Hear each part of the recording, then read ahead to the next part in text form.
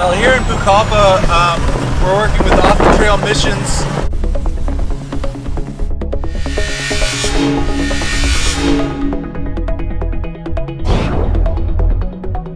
We're here at the edge of the river. We're about to get on a boat and head down the river. We're going to visit some villages today. So we're on the river, the Ucayali River. We're heading to a village.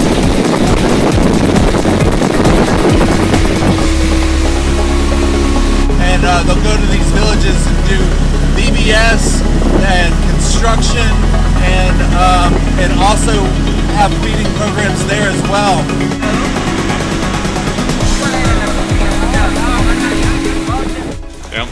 We're at a church with some Shipibo Indians, and this is a feeding program. It comes in bags, it's pre-mixed, it's got rice and a bunch of other ingredients, vegetables. It's very healthy. They are eating. I think they are happy to eat this special. Michael, tell them what they got there. Everybody gets one of these. This is called a hygiene bag.